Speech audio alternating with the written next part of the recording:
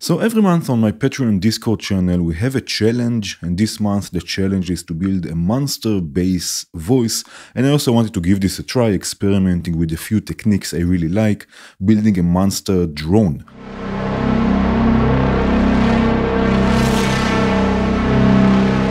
If you also want to join our monthly challenges, consider joining us on Patreon and Discord. And by the way, most of the techniques we will work with today are also available in my modular cookbook PDF, links in the description if you are interested. Now we will use mostly the VCV collection for this one. For now I have here the surge mixer, so I can mix the different layers, and the surge filter, so I can lower the intensity and not have the sound full on all the time. And of course I will also add some reverb at the end, but for now it's all the way down. So the first technique that I think will work nicely here is mixing waves with Boolean logic. So I will use two VCV VCOs, and I will combine them with the VCV logic module, this one here. Usually we will use Boolean logic to combine gate signals in various ways, but this can work really nicely also for sound design. So for now I will just use sine waves right to the A and to the B. And I also want to show you something quickly here on the scope. So if I connect, for example, let's go with the XOR output. Right, you can see that the result is unipolar positive, right? So it goes from 0 to 10. This is not something too bad, but I think it's good practice to keep audio signals bipolar just for staying on the safe side. Right, so we have to offset this somehow.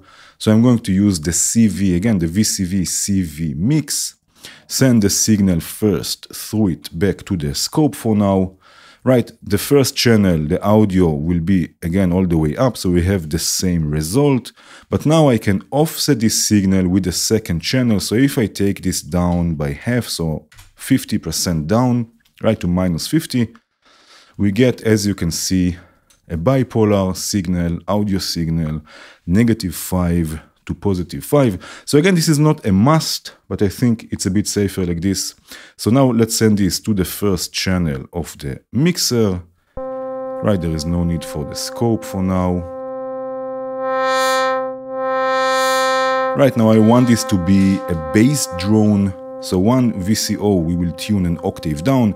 By default, the VCOs are tuned to C4. So if I right click the frequency knob and I enter C3, this will be an octave down, and the second VCO will be 2 octaves down, so C2.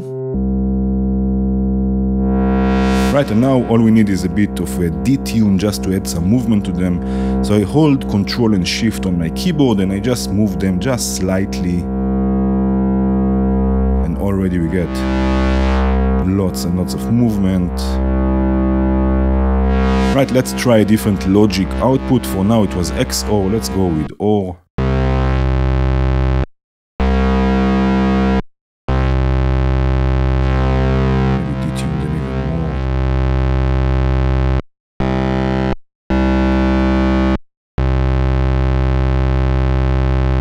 Right, I think OR is nicer maybe, although the XOR has more movement, but I think we will stay with the OR output for now. Of course, you can experiment with this. Right, now I would like to add a bit more movement in the stereo field. So I will use for these two VCV delay modules, 1 and 2, send the signal to both of them. So it will go to the first one and then a copy to the second one. Right, and for now we will use the wet output, so only the processed signal will go back to the mixer. If you're using a delay that doesn't have a wet output, just make sure to set the mix to 100%. This will be the same result basically. Now I don't want this to be a delay effect. I want this to be more of a chorus, a flanger type of sound. Right, so for now I will take the feedback all the way down. Right, and I will set the delay time to be much shorter. Let's say something like even shorter, maybe something like here, let's say.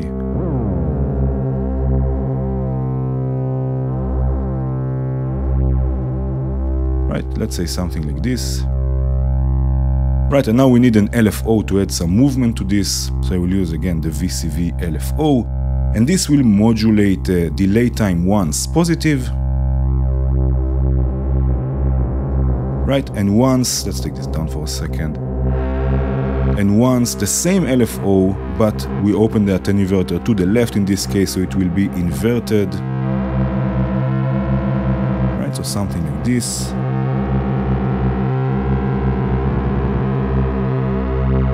Right now I can add some feedback.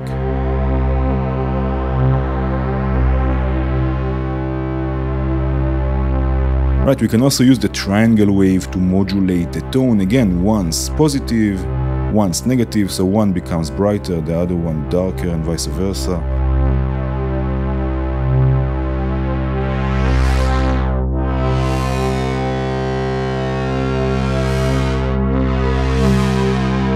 Right, so we already have a nice layer to start with. Now let's add another layer to this, and we will use wave splicing, which I also really like. Right, so we will need 3 more VCOs, 1, 2, and 3, and we will switch between 2 of them with the third VCO at audio rate, again creating an interesting texture. So for this, for the switching, we will use actually the fade module, again also from VCV. For now we will use sine waves from 2 VCOs. Right, this will go, output 1 will go to the mixer. Let me solo this for a second. Right, so now we just get a sine wave. Right, and I will use again for now just a sine wave from the third VCO to modulate or to crossfade between them. Right, at audio rates.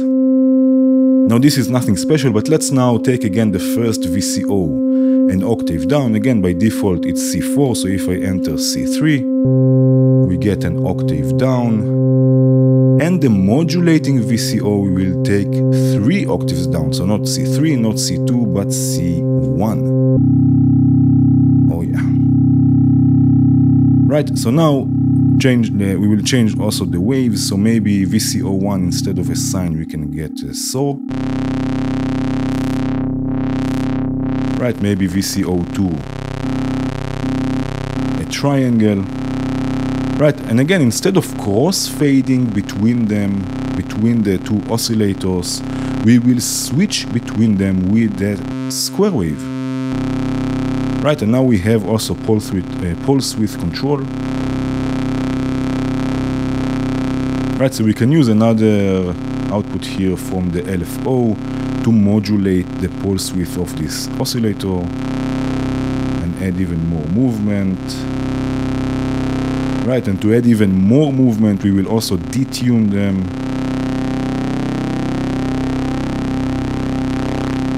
Right, and actually, instead of having VCO2 playing again the note C, let's have it play a G and have a sort of a power chord kind of feel, just like you will play on a guitar, for example. Right, so again, I right-click the frequency and I will go with G3 and detune it again just slightly.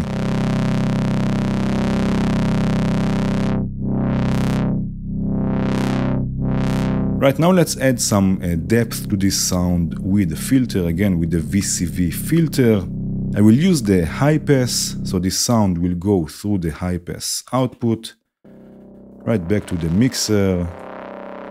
Right, now also the filter we can tune by notes, so if I right-click the frequency or the cutoff and enter C1, right, this will be tuned now to C1. I will take the resonance all the way up, listen to, oh yeah, listen to what it does to the sound. Right, it adds instability to the sound and adds also extra bass. I will also add some drive here. Oh man.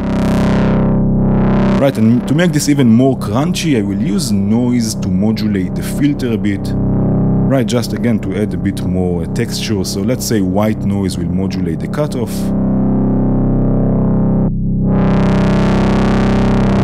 Not too much, just a bit, and maybe pink noise to modulate the drive.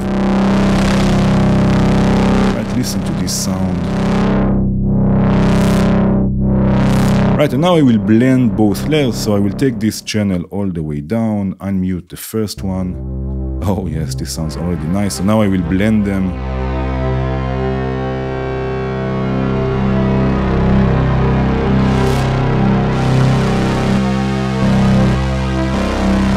hear how much this adds to the sound.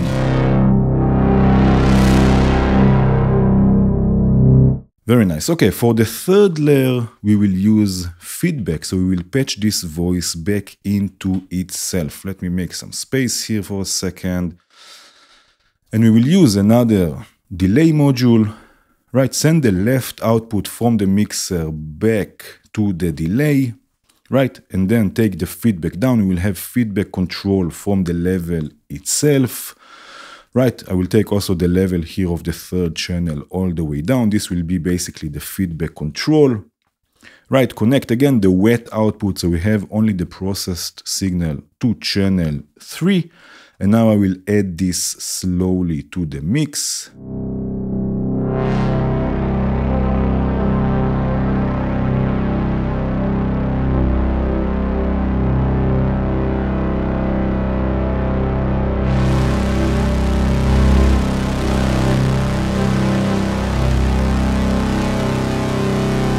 Right, maybe I will change the delay time, let's say,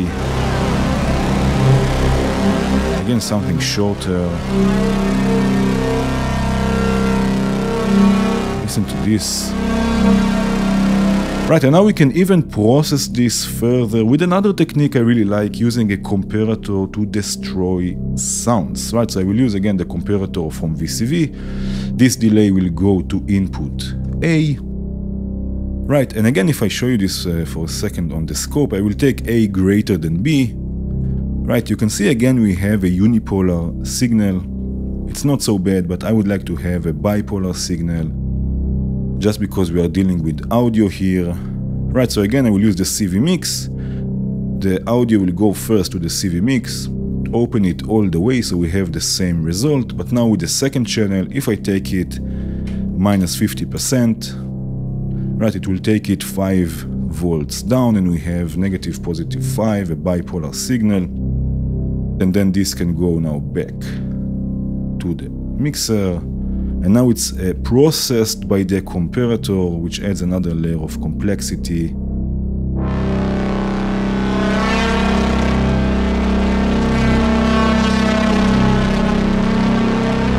Listen to this.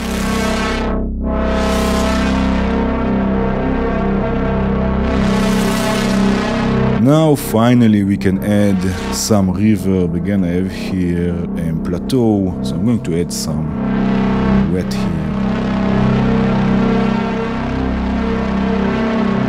Oh yeah.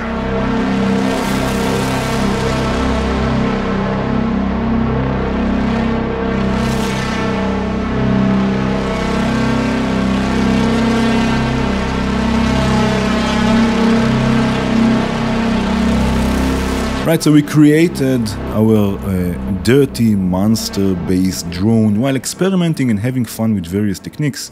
Again, if you are interested, come join us on Patreon and Discord. Go check out the modular cookbook. Thanks for watching. Cheers.